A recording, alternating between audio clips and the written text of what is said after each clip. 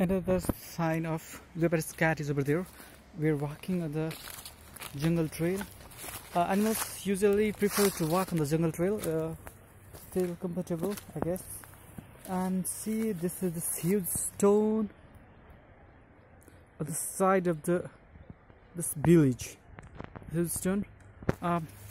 You can call it a vantage point. I have clipped my camera over here. You can call it a vantage point. From here you can see almost every part of the village. Yeah, it's vantage point.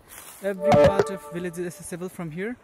And what we can see here is a scat of a leopard here. Leopard. Yeah.